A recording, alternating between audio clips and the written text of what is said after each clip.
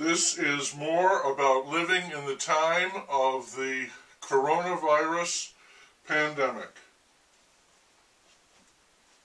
Voting is the big news of the day. In Georgia, they are voting in a runoff election for 2 U.S. senators.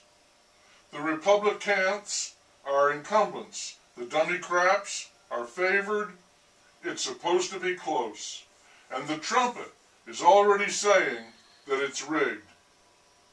Tomorrow is the official vote of the Electoral College, which should seal it for the PM, but a crew of stubborn Republicans is going to challenge the outcome, claiming irregularities.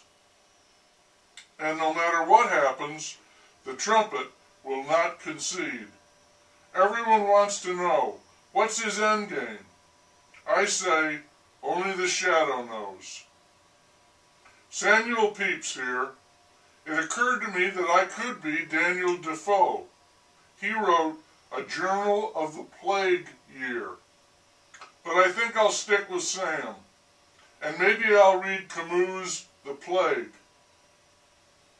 As far as vaccine shortages are concerned, there is a ladder of blame that extends upwards, like the giant's beanstalk.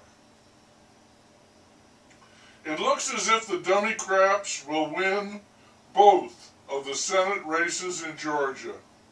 That means they will control the House, the Senate, and the executive branch. One theory has it that they intend to admit Washington, D.C. and Puerto Rico as states.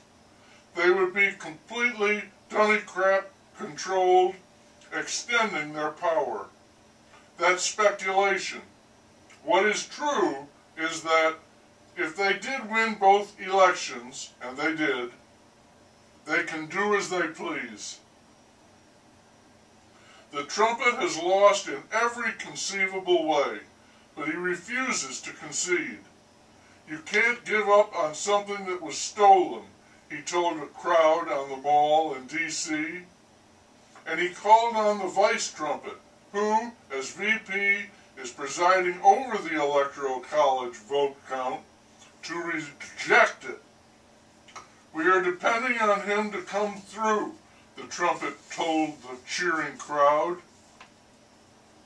The vice trumpet cannot do that. He doesn't believe he has the legal right to do that, so the two of them will part ways, meaning that the trumpet has fired or dismissed everyone in the entire political world. He's completely isolated. Whether he concedes or not, he is about to become the shadow. But right now, the Democrats are tap dancing on his grave. That little celebration was interrupted.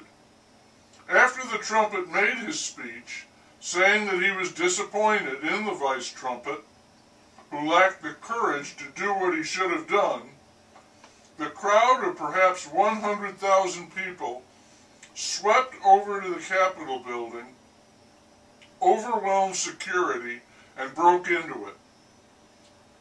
The meeting there, presided over by the vice trumpet, had to be suspended. Washington police tried to regain control of the Capitol building. One woman was shot.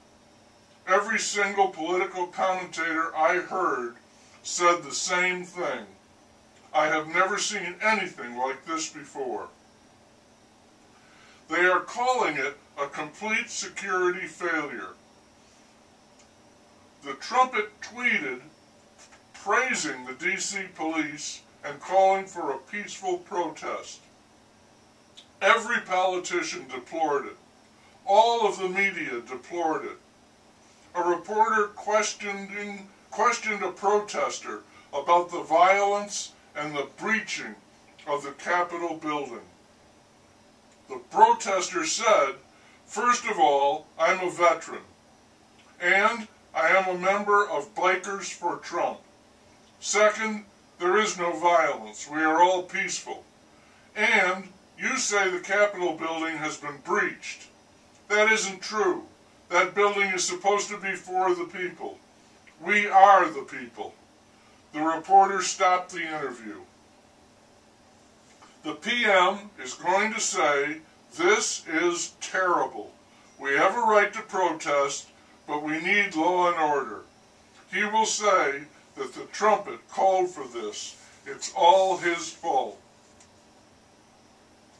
Politicians are saying that they are hearing from ambassadors all over the world saying, "You would oppose this if it were happening in our country. Look at you. This lawlessness is happening to you.